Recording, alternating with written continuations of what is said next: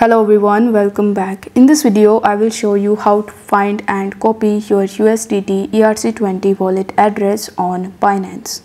For that, you need to launch your Binance app, and by default, you will be on the home page where you need to tap on the add funds on the home page in the top right hand corner of the screen. Now select the deposit crypto option, and here you will be able to see all of the cryptocurrencies that you can send and receive on Binance.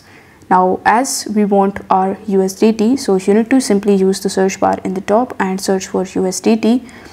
Once you have found USDT, you need to tap on it and then it will ask you to choose the network.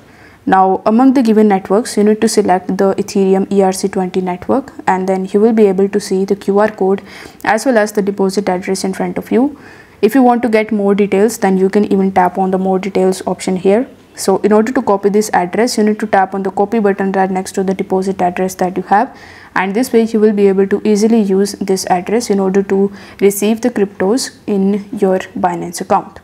I hope this video was helpful, and if it was, then don't forget to like this video and subscribe to the channel. Thank you so much for watching.